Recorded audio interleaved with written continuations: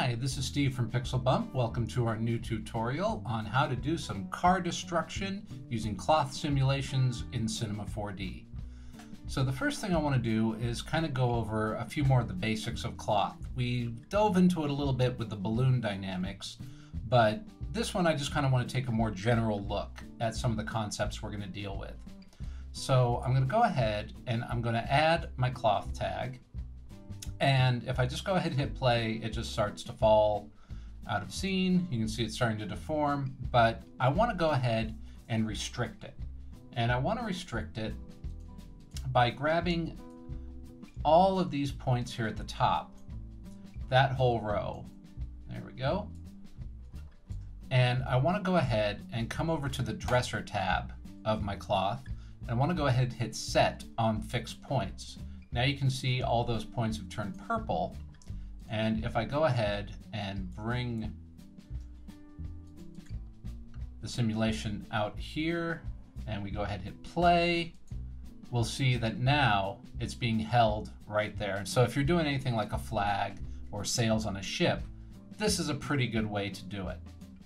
But you can see the cloth is really droopy and really light looking, which for us isn't great. Now, if you need, again, something like a silk or very light fabric, this is going to be great for you.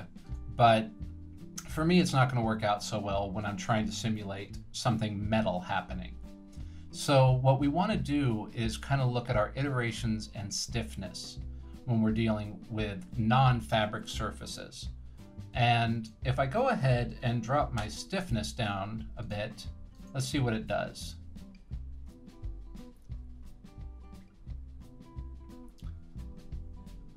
Okay, a little bit of change, not drastically different. And that's because we've got a lot of flexi in it. So I'm going to go ahead and drop that down and we'll see what it does. And again, seeing a little bit of change, but nothing drastic. And that's because we have to mix that together with our iterations. Now, if I go ahead and start putting my iterations to a higher number, you're going to see a big difference in the way the cloth acts. It's not falling as far, it's not jumping around as much, it looks a little heavier. So if I go up again, it's going to look even heavier still. Now, the thing is, the more iterations you add, the more calculation time it's going to be. So you're going to see I'm starting to slow down a little bit, but you're also going to see this feels more leathery now, feels a bit thicker. And that's really good. If we were to try to go up with something like maybe 300, go ahead and save. You're going to see the simulation takes quite a hit, but it's working really hard to hold a lot of the original shape. And that's going to be something really, really important for us. So that's just kind of a general idea of how to get some different looks out of your cloth. So let's go ahead and take a look at what we want to do, which is this car. And the first thing I want to do whenever I set up a real-world simulation is make sure that I'm in a real-world scale. So this car is somewhere maybe 13, 14 feet long. So I'll bring in a cube and we'll say 400 centimeters is around 13 feet. And there we go. So it's just peeking out beyond the cube. So it's probably somewhere in the 14 to 15 foot range, which is good enough for us. That means we're definitely in a real world scale.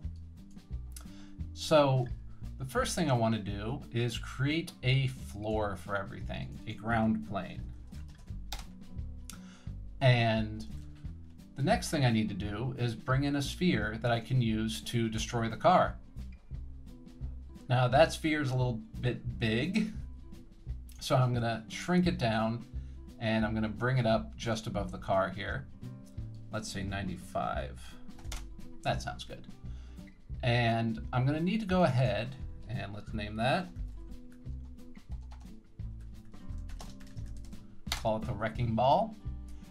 And we'll go ahead and we'll add a rigid body tag to our wrecking ball, and we'll add a collider body to our ground plane.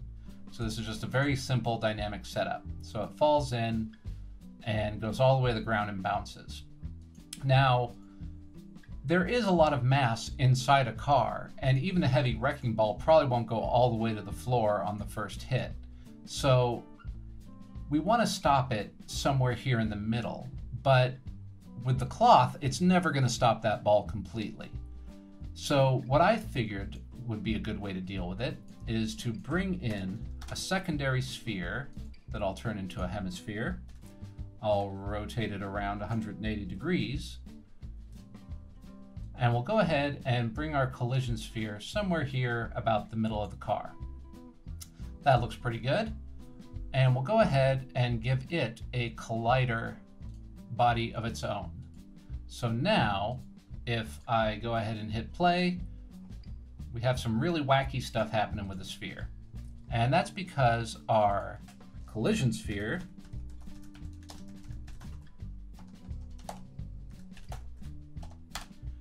has a collision shape of automatic.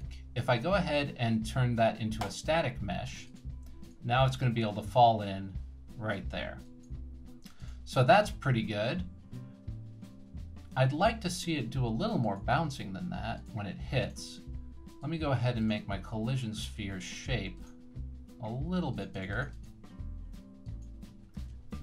Give it a little more room to bounce around. And we'll go ahead and bring up the bounce on our wrecking ball and on our collision sphere. Go ahead and give them a lot of bounce. Maybe too much. Now it's a beach ball. Now it's a beach ball. Too much. All right, let's see. How about that? Still a little too much. Just want to have at least one good bounce in there. There we go. But as you can see, now it's jumping all over the place a little too much. So the way I want to control that is, let's see, where does it first hit? Around frame 10. I'm going to come over to my force and I'm going to add some linear and angular dampening. And I'm going to start them off at 50% and then maybe by frame 36 bring them up to 100 just to kind of kill all the extraneous motion. And you can see now we've got more bounce than we know what to do with. So let's come back to our collision. Let's go ahead and, there we go. That's looking more like it. Bonk. There we go. So it has a heavy hit, a big bounce, and then it settles in, which is going to work out well for us. So I'm going to go ahead, and I'm going to hit Control D, go to my Dynamics tab. I'm going to go to Cache, and I'm going to go ahead and bake that initial simulation. So now if I hit play, happens without having to calculate, which is great. So I can go ahead and hide my collision sphere, and we've got the beginning of our scene happening already. So the next thing I want to do is go ahead and add a cloth tag to the body of the Prius, which is just the outer skin here. So now if I go ahead and hit play, you can see the skin falls right off the car and drops to the floor. So what I want to do is come to my ground plane and add a cloth collider.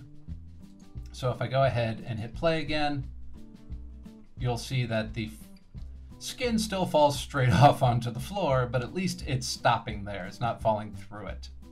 Now, the reason it's falling is because it has a gravity built in. I'm going to go ahead and turn that off. I'm also just going to turn off all the wind and turbulence effects. The only thing I'm going to turn on is a bit of global drag.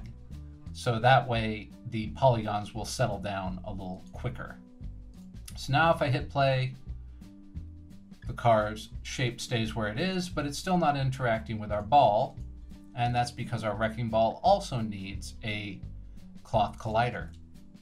So if I go ahead and hit play again, now we should be able to see something a little more along the lines of what we're looking for. We're seeing definitely some interaction between the ball and the shape of the Prius. But it's not looking quite right yet. As a matter of fact, let's go ahead and bring this out and just turn the preview off there so we can just really focus in and see what we're doing. So like I said, I'm not going to want a lot of flexing in this. And in fact, I'm just going to go ahead and turn off bounce and friction. And I'm going to put the stiffness down, but I'm not sure how much. Let's look at it at 100% and see what it does. That's not bad. I'd like it to seem a little looser than that, so maybe 75 for the stiffness. This is a very heavy wrecking ball. There we go. That looks pretty good. But I would like it to also look like a little bit stiffer of a surface, so let's try 10 iterations and see what that buys us.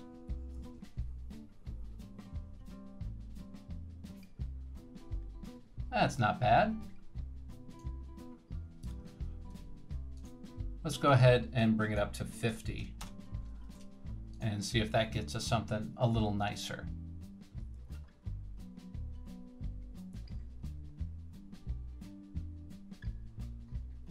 There we go. That's looking pretty good to me. I'm liking that quite a bit. Now, the only thing it's not doing is we're seeing all the direct interaction between the sphere and the polygons it comes into direct contact with, but we're not seeing anything down here along the bottom of the car, and it should have some sort of interaction. So what I'm going to do is I'm going to bring in an attractor. I'm going to bring it up to about the middle of the car, and I'm going to go ahead and see one more time. I think it was around frame 8. So frame 7 maybe. It's hitting there. Yeah, around frame 7. So here at frame 7, I'm going to have 0 strength on my attractor. I'm going to go forward 1 frame, and we'll try negative 1000. And we'll keyframe that. We'll come ahead a few frames down to 0, and a couple more frames, and we're going to go in the opposite direction, and then a couple more frames, turn it off. And what this will hopefully do is give us a little bit of a shimmer throughout the rest of the metal of the car.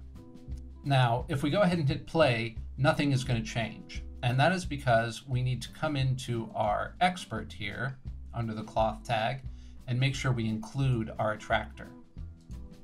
So I'm going to go ahead, hit play again, and let's see how much interaction we're getting.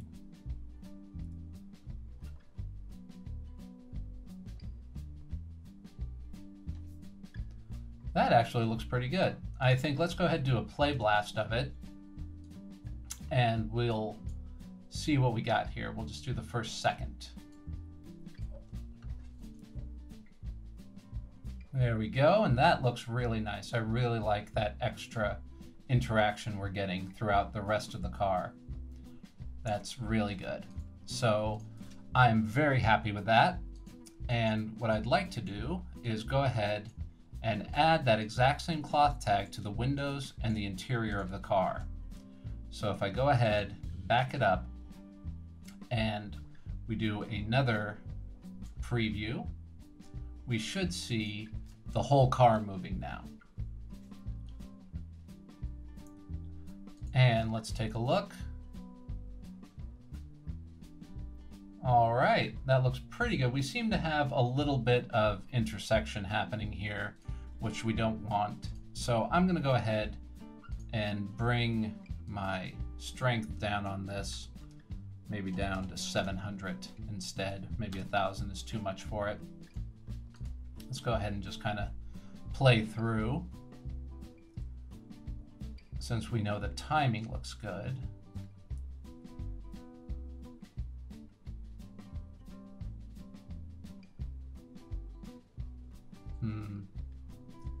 Yeah, we're definitely getting a interaction here. What is that coming from? Let's find out. Is that coming from the interior? Most likely, yeah. And you know, the interior isn't giving us a whole lot right now, so I'm just going to go ahead and kill it rather than deal with that. Or I guess what you could do is come in and remove the attractor from it, since that inside isn't really going to be seen. And let's go ahead and see if that's going to work better. Let's solve the problem. Let's not just ignore it.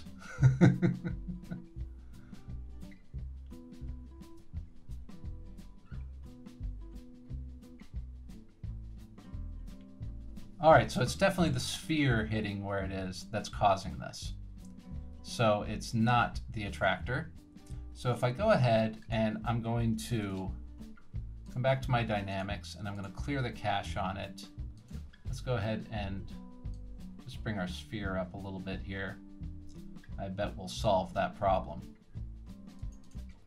So if I go ahead and just bake that out again, and you can see since now it's got all of the cloth objects, the baking of our simulation is taking a little bit longer, but that's okay. We'll hopefully have a better result at the end.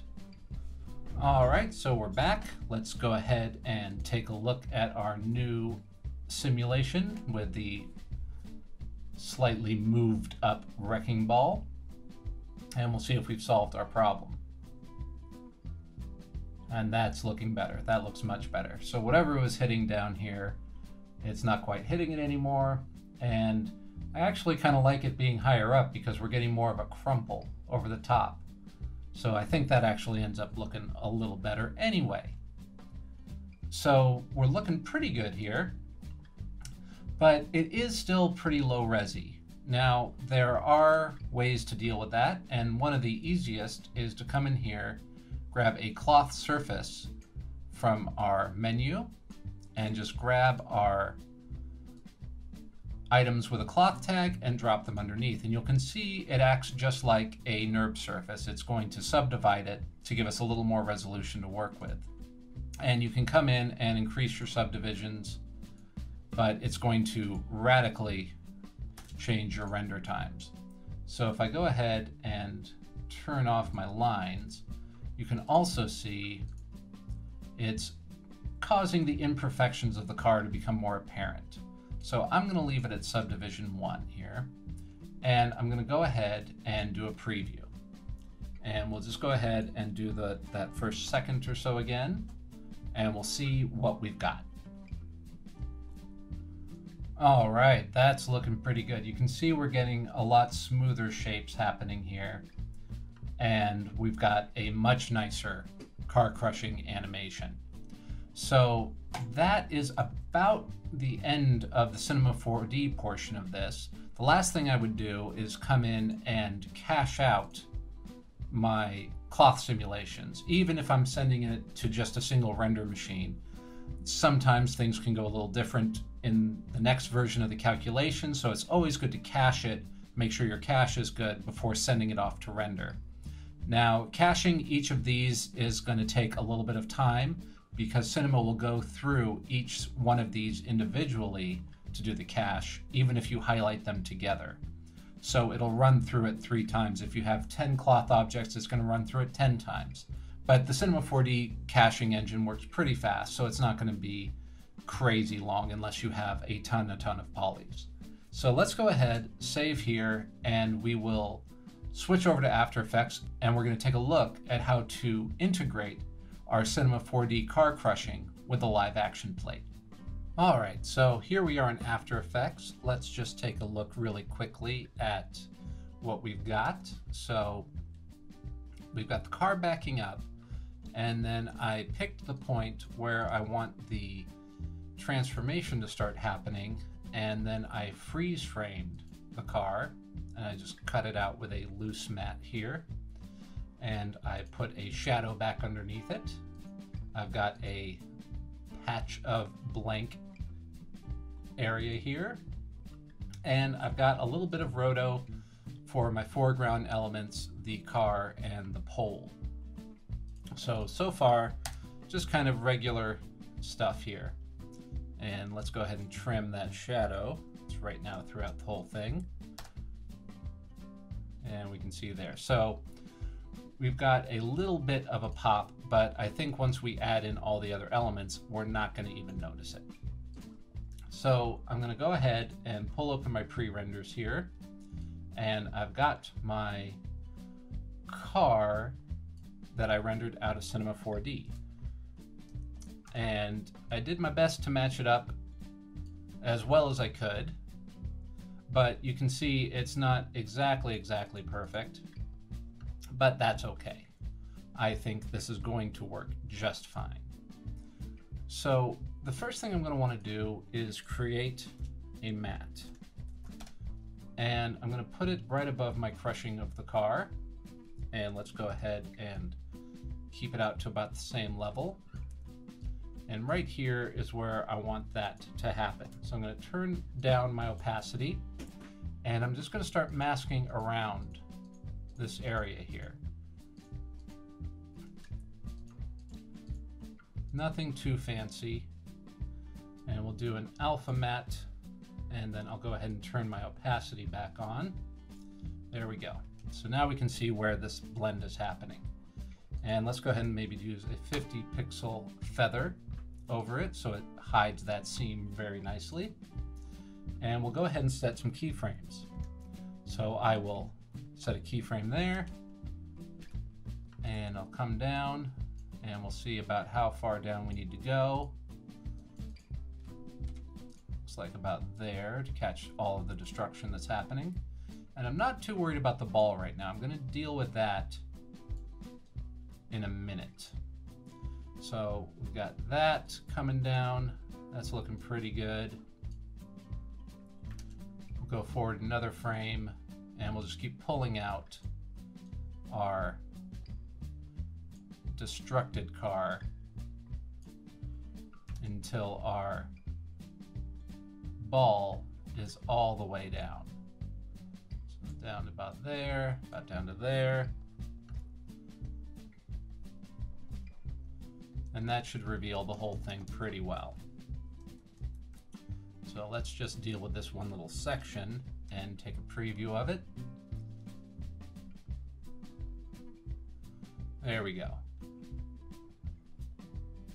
And that's blending okay. But the color's a little off, so I'm going to grab a hue saturation. And I'm just going to bring down the saturation a little bit. I think it's a little too intense right now. And that helps quite a bit. You can see that's blending in a lot nicer. But you can see, if we zoom in, that there's a big difference between the sharpness of our 3D render and the sharpness of our DSLR footage. And that's pretty standard and easy to take care of with a little fast blur. So I'll go ahead and drop a 2 pixel fast blur on it. And you can see it's blending in even nicer. But we are seeing the original car through the back here. So to deal with that, I'm going to duplicate my matte, and I'm going to alpha invert it here. And we're getting a little bit of crossover, so I will drop down my mask options by hitting M twice. And I'm just going to pull in the expansion a little bit on my mask. And that's going to clear that area up for us real nice. So there we go. Now, boom. But we got to deal with that ball that's being cut off. And I did that by, duplicate that one, by making a object buffer for my ball. And if I go ahead and just do a Luma matte, we'll now get that ball separate, which is also really nice because we can color correct it on its own. So I can come in, take a look at it and say, you know, I'd like to maybe bring in the curves and just adjust it a little bit, wash it out just a little bit more. There we go. That's looking better. Very nice. Seeing a little bit of a pop right there. But again, I think we're going to be okay. By the time all the dust has finished settling, I think we'll be past seeing that. So let's go ahead and add in one more pass, and I'm going to bring in the reflection pass. Put that on top, and I'm just going to add it over. There we go. That's nice. Just adding a little bit of extra reflection, and especially for the bottom of the ball when it comes in, it's making sure that we have a nice bright reflection there of the car as it's about to get smushed. So that's looking pretty good. But we need to add some motion blur to this whole thing. And what I'm going to do is go ahead, I'm going to pre-comp this whole thing. Car Crush 3D renders. And I'll go ahead and just snap it back here to where we first want it to start. And I've got two ways of dealing with this. I can turn on my collapse transformations, but if I grab my pixel motion blur and drop it on top, it's going to ignore that and bring back all that black from our reflection layer. So what I'm going to do to deal with that is come in here, let's come back and turn off our collapse transformations. And we'll come in here, and if you're a fan of unmult, this is where you would use it. I am not, so I'm just going to use shift channels, and I'm going to take the alpha from the red channel. And that is going to knock out that alpha for us one more time. So if I come back in, we can see we've got it nice and clean here. We're getting a little more smushiness here in the motion blur than I'd like, so I'm going to drop the shutter angle and bring up the shutter samples and smooth that right out. So now if I take a look at it, there we go. That's blending pretty well, although I'm getting a little bit of extra reflection here that I don't want. So I'm going to come back and I'm going to grab that same matte and I'm going to use it for my reflection layer, but I would like to make sure that it covers everything. So I'm just going to stretch it out. Let's just have to change a couple keyframes here, which is not a big deal at all. So we'll just bring that up, grab these guys, bring them over. If we were dealing with a ton of keyframes, we might want to deal with this a different way, but since we're just dealing with 4 keyframes, this is not a difficulty for us. And we'll just bring these last ones over and bring them up. There we go. All right, so now we shouldn't get that little hot spot happening over here on the rear wheel.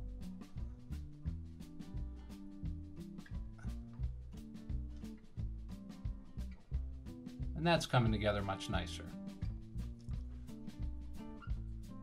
And we're not having to use any kind of a flash or anything to hide that transition. It's happening pretty naturally already. So now that we got that in, let's bring in some other elements that's going to make this a little more fun. And I'm going to grab some elements from our destruction pack. And the destruction pack is a stock pack that we sell at pixelbump.com, full of all sorts of wonderful explosive and destructive elements. And the first thing I'm going to want to do is grab some ground dust, and I'm going to put it right above my 3D layer but below my roto layer, and I'm just going to bring it back to where it starts. Let's see, so if this comes in here, maybe about right there, we'll have this starting out, and we'll just clip off the first couple frames, bring it down underneath, maybe scale it up just a little bit, and we'll change its mode over to screen. And that's going to give us some nice ground dust here, some nice disturbance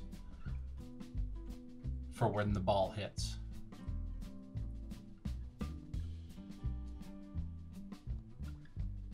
Now let's bring this back out. Let it go ahead and have its full run.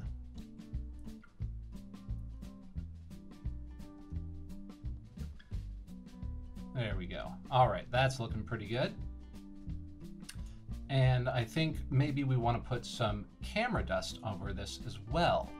So let's see about putting something over the whole top of it. So let's see if we've got our dust starting out about there. Maybe have our second dust element come in just a second later. That's too late. Too late. Move it back up. And yeah, still a little too late.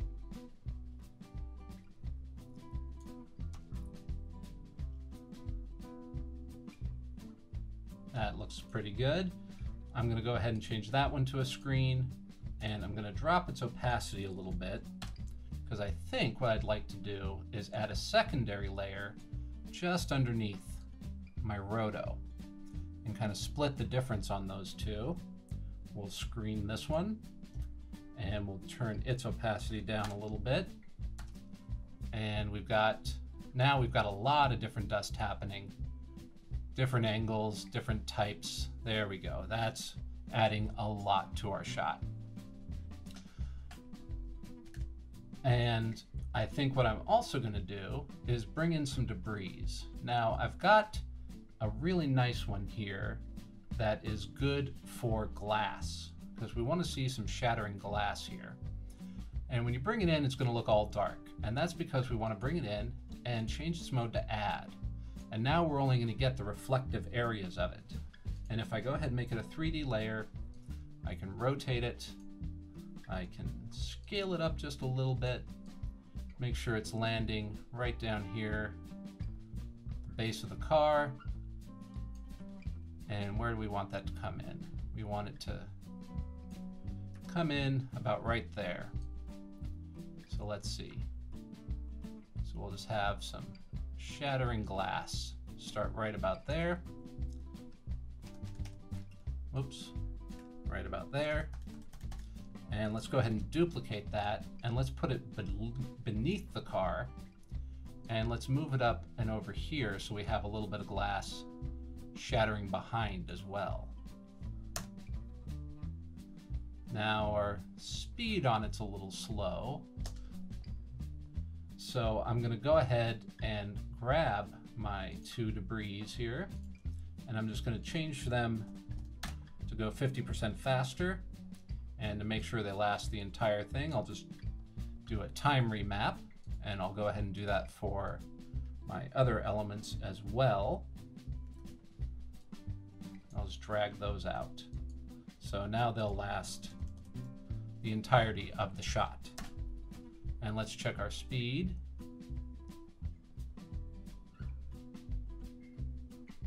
Good, very good. Now you can see we lost everything here, and that's because we hit the end of our 3D render. So let's go ahead in here. We'll highlight all of these layers, Control-Alt-T to bring out the time remap, and then we'll just bring those to the end. So now we won't have that issue. There we go. So everything will settle in, and then it will continue. But our ground dust looks like it's starting right before the impact hits. So I'm going to take my ground dust and just move it over a frame or two. There we go.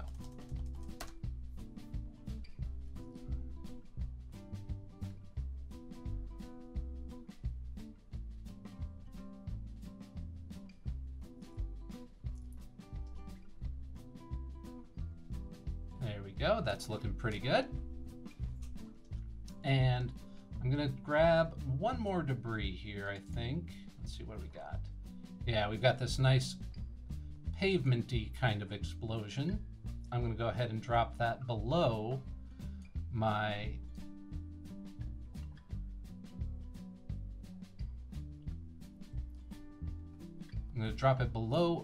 other debris. And I'm going to slide it over, and I already know this one's going to probably be a little slow motion, so I'm going to go ahead and speed it up, and we'll just time remap that one out. And again, we'll just see where we want this stuff to start hitting. Somewhere around there, I think.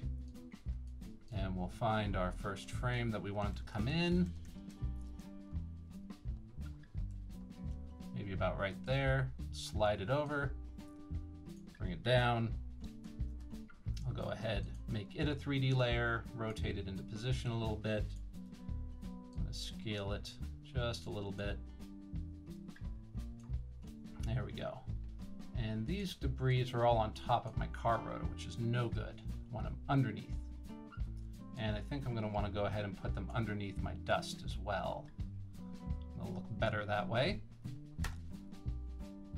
There we go. Now we're starting to get somewhere.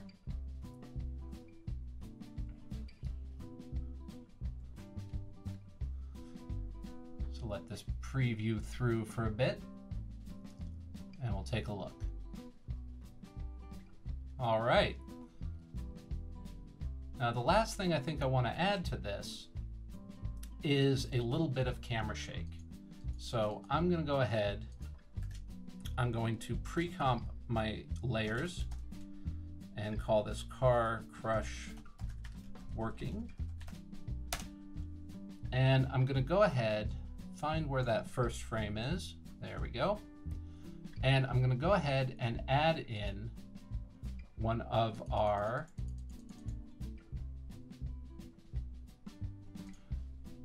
real camera shakes. And this is a free script I've made for you that's available at pixelbump.com that adds a lot of really great realistic camera shaking to your After Effects projects. I'm going to come down here and I'm going to select, let's do vibration shake 2. We'll have it go 4 times faster than normal, so it'll be nice and violent. And I'm going to go ahead and click create the control null. All right, so our control null is now ready. I'll hit OK. We can go ahead and close this window, or we can go ahead and dock it. So we can go ahead and have access to that anytime we want. And I'm going to go ahead and bring over my control null.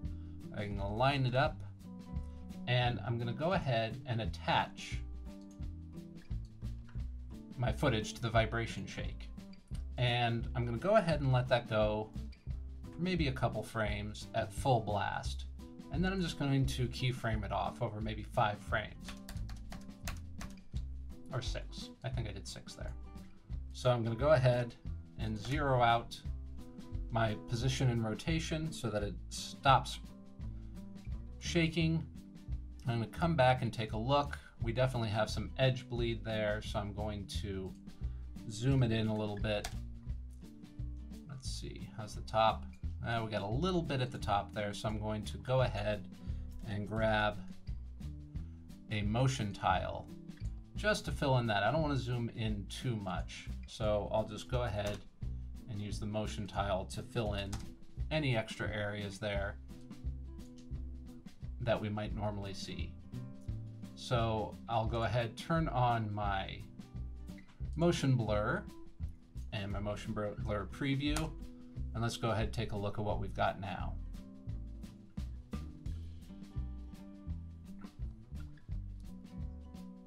All right, that's looking pretty sharp. We were able to crush a car with Cinema 4D. We were able to integrate that car with After Effects right on top of the original plate and blend them together. The only thing I'm not liking, I gotta be honest, is that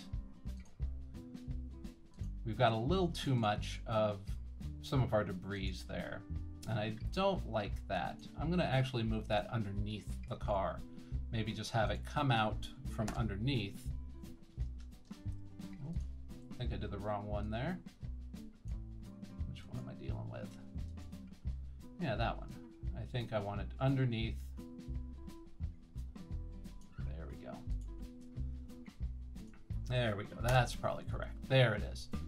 So that way we definitely have the ground disturbance, but we don't have a lot of big chunks flying over the top. Looks a lot more natural that way. All right. So I think we're at the end here. I'm pretty happy with that. And I want to thank you all for watching. If you have any questions, you can always hit me up on Twitter or Facebook or in the comments. Or I think if you roll 6 20-sided dice, all the 20, I will just appear before you. And if you want to keep learning, you can always check out pixelbump.com for more great tutorials and scripts and assets that you can use in your work. Thanks again for watching. Go and create.